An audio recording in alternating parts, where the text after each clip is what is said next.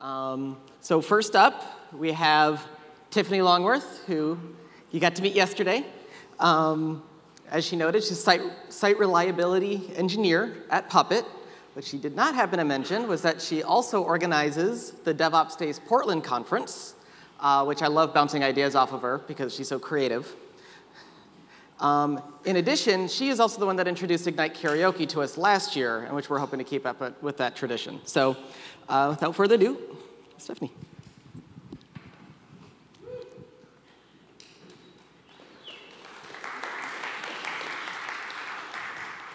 So we all know that person who will just indiscriminately forward us every cat picture they've ever gotten. While this, by definition, is cute as F, we don't get those and go, man, they're so productive. And this leads to us not being willing or inclined to share happy things with each other at work, where we spend so much time and share so much stress. And I'm here to tell you that we can do this for business purposes. When I started at Puppet, I was scheduling the consultants, and I quickly found out they had strong opinions about where they wanted to go and where they didn't want to go. So I put their preferences in a spreadsheet, and I was done. Kidding, life gets in the way. So the person who hates going to Texas in summer had to go to Texas in summer. I started taking notes about what kind of lulls they like. Are they a sarcastic lull person? Are they a baby kitten person? Maybe they have a thing about baby bats. And so when I had to send Zach down to Texas, I was like, I know you don't want to go there. I know you're going to be miserable, but you're the only one who can do it. And I will send you baby bats every day. In solidarity. And he still had to go, and he still hated it, but morale improved drastically because people knew they cared about us. Oh man, I am going fast.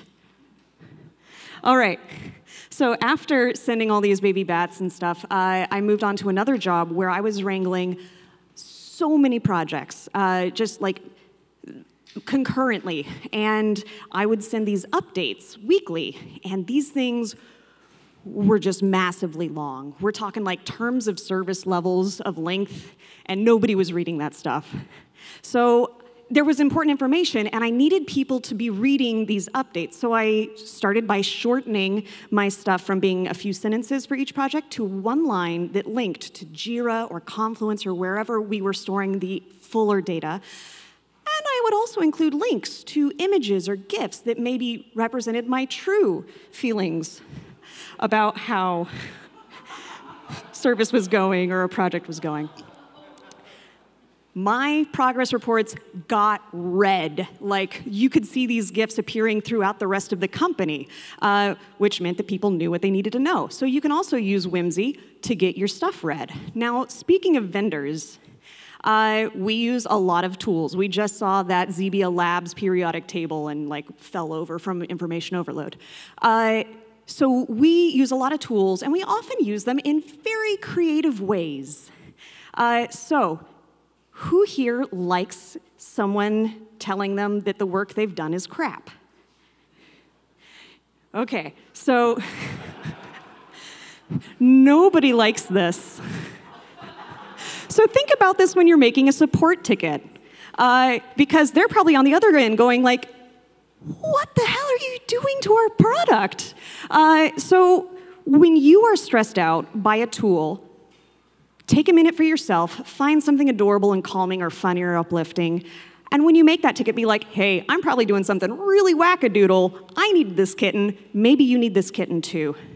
This is going to introduce a whole new dynamic with your vendors, and they will like remember you and actually want to work with you, and you might become kind of famous at their companies.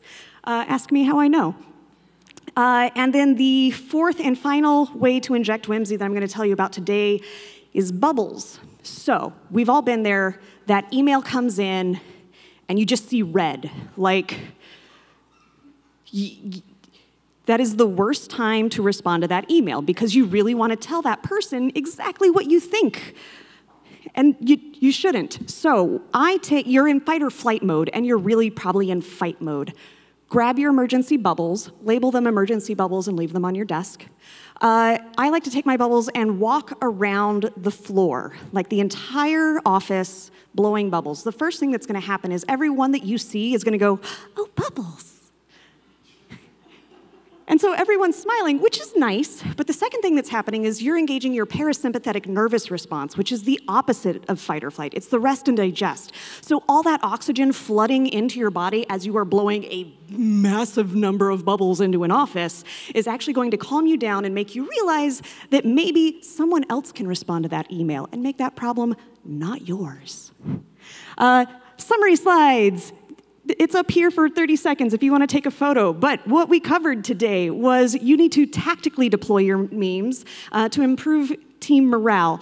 Put Easter eggs in your docs, in your updates, and use gifts of gratitude constantly for anything, and then use bubbles to chill TF out.